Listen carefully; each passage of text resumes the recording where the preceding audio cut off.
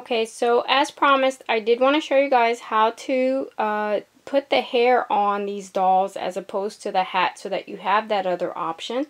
This is Wooly, and he has a separate pattern because his clothes are a bit different, and you'll find the pattern either somewhere here popped up on the screen or in the description. So take a look at the description and you should find a link for the pattern for Wooly. So let me show you how we create this as opposed to the little hat. Now, as we had said before, you have to knit the face all one color. So this is 21 rows of that flesh tone, and then best thing to do is to mark where you want your hairline for your doll. You don't have to do this, and I don't always do it, but it's a good idea.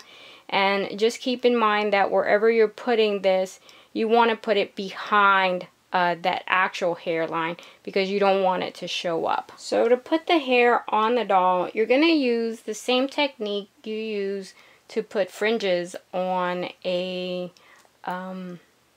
scarf, which is you're basically going to make a knot out of your string.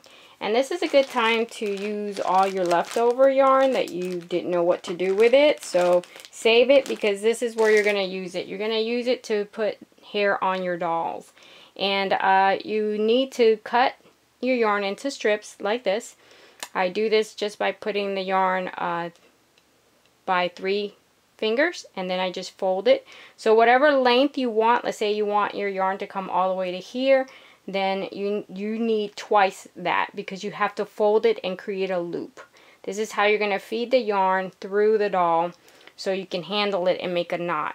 Okay, so once you've decided where you want your yarn and you've clipped it into little pieces like this, you're just going to go ahead and take your crochet hook, feed it through, and you need some place where your yarn's going to create that knot. So you're going to get like a loop here, and then the loop that you created with that piece, you're going to put it on the head of your crochet hook. Turn that crochet hook around so you can feed it through, and then come back and get those loose strands. You wrap them around your crochet hook and feed them through, and that creates a knot. Now you're doing just about the same thing you did to make the little ears as well. And when you do that, your yarn is facing down. You've done your knot, and now you have all that hair facing down. But that's not always what you want your hair to do, especially with Wooly. With Wooly, we want hair that sticks up as well as hair that lays down. And in that case, you're going to need to turn your doll upside down, so that you're doing exactly what you did before, but when you finish, that hair is going to be sticking upward.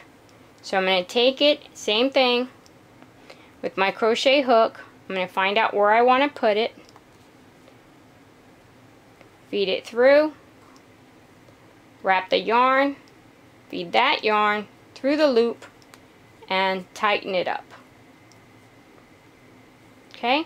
And as you can see, that yarn is now sticking up. Alright, if you want something a little different, like I wanted with this doll, which is I wanted to give this little guy more of an afro look, then just unravel these strands, and when you unravel them, they become this curly afro looking type of yarn.